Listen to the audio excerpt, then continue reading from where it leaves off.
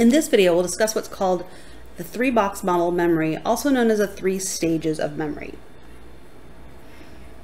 Well, there's different models for memory. In this one, storage comes from different locations. We have our sensory memory, we have short-term memory, and we have long-term memory. So incoming sensory input goes into this sensory memory. If we don't attend to it, that information is not transferred and it's lost. If we attend to it, we get it in short-term memory. Short-term memory, again, we have to rehearse that information, we have to attend to it and encode it in some way. If we don't get it into long-term memory, that information is going to be lost. When we get information into long-term memory, it's theoretically stored there indefinitely. So we're going to go through each one of these boxes. So again, the first one is a sensory memory. And this is going to be everything that comes from our sensory systems, everything that hits our ears, our eyes, our nose, our mouth, any sensory stimuli that we could need to remember. We can't attend to it all, however, and so it's only held in that sensory memory for a very brief period of time, about a half a second for visual information and 2 seconds for auditory sensations. And that prevents double exposures. So again, very brief, and we need to attend to that information or we lose it. So think about this situation for an auditory example. So maybe you're watching TV, you're reading a book, and someone asks you a question. And you respond and you say, "Excuse me," only to realize before they answer the question, or maybe even before you get out those words, that you actually did hear what they had to say.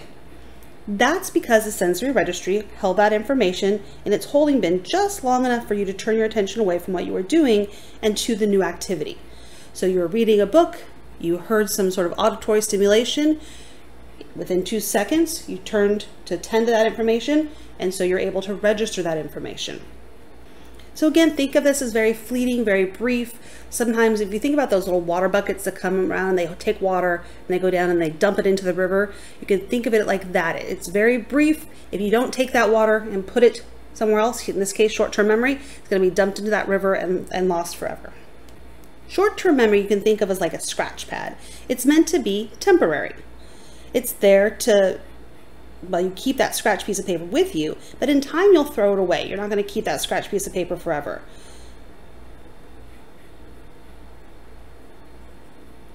So we keep things in our short-term memory for about 30 seconds to up to a few minutes.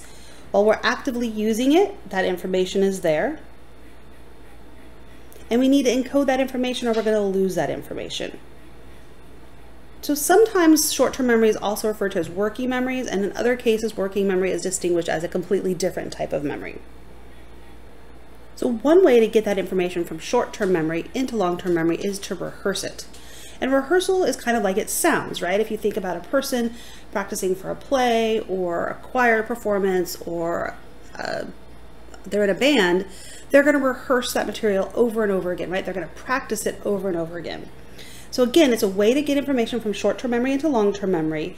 But the question is, so you're rehearsing that information, you're repeating it over and over again. And while we're doing that, it stays in short-term memory, but the goal is eventually to get that into long-term memory so we don't have to actively keep practicing that over and over again. So the question is, how much can we retain in our short-term memory? How many pieces of information can we actively use and rehearse over and over again? And it is pretty limited still. Probably even more so than our sensory memory. But if we chunk the information into meaningful units, we can retain a bit more. Now, George Miller in the 1950s suggested we could hold about 7 chunks of information plus or minus 2, so that goes from 5 to 9 chunks of information in our short-term memory. There are places that report that some people can hold up to 20 pieces of information in short-term memory, and newer research suggests that it might be only 4 plus or minus 2. So, but we're going to try to, for this class, we're going to remember that magical number of 7 chunks of information. And maybe it's decreased due to the use of cell phones and the poor attention that's created by them. So now I'm going to present you with a list of letters, and I want you to memorize them in the exact order presented. I'm not going to read them aloud. I just want you to look at them on the screen. Take about 30 seconds and try to remember them.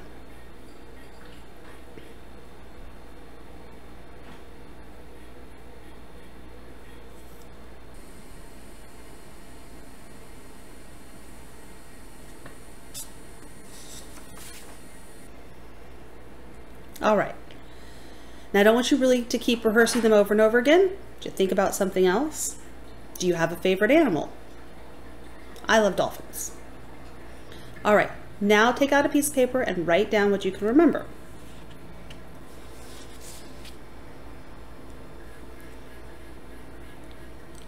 Now turn your paper over and I'm going to present the letters in a little different way. And let's see if this helps you remember them more. Again, I'm not going to read them aloud. They're just going to be presented on the screen. Take again about 30 seconds and try to remember these.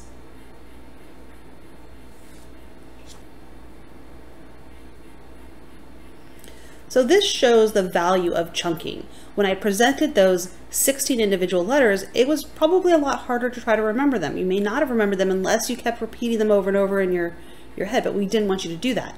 Now, when I've broken them into, instead of 16 letters, we now have 1, 2, 3, 4, 5 chunks of information and meaningful units, or hopefully, right? MTV, and it's probably not as popular as it once was, but we've all heard of CBS, the FBI, CIA, IBM, and then X is just a letter. So chunking allows us to remember the beginning of a sentence or a long string of numbers by grouping them into meaningful units. We chunk in everyday life, phone numbers, right? We chunk them into the area code, then the prefix and the suffix. People's addresses, whether maybe your address is 20111, you might remember it as 20111. And so again, you're chunking things into meaningful units so that you can remember more of that information. So long-term memory is the long-term storage of memory. It's the information that we retrieve later on that helps us learn about ourselves, about our environment. It tells us about our place and position in the world, and theoretically it has no real limits. Now, since we can remember so much information, it must be organized in some way that helps us retrieve it. And one of the ways we've already talked about are semantic categories. We encode things semantically, and thus we have semantic categories, like that last activity where we saw we had animals, occupations, names, and vegetables. There are also other ways to organize that information, sound and form, that kind of tip of the tongue. So think about when you know the word, it's just right there, and you know it starts with a B, but all you can think of is box and brain and billboard.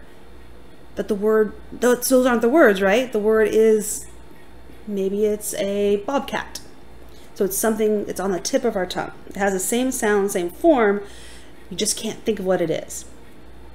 But all those other words have the same sound or similar sounds and form. Familiarity. So familiarity is another way that we might organize things, how familiar you are with something, that association with personal experiences, with other information. Relevance, again, how relevant is the information to you? And then again, the one way, familiarity and relevance are also kind of related to this, but associating that information with other information that you previously knew. So when you learn something new, try to associate that information with previously existing memories, and then that gives you more retrieval cues. It helps you understand it better. So these are all different ways in which long-term memory can be organized. Now in the next video, we'll talk about the different types of long-term memory.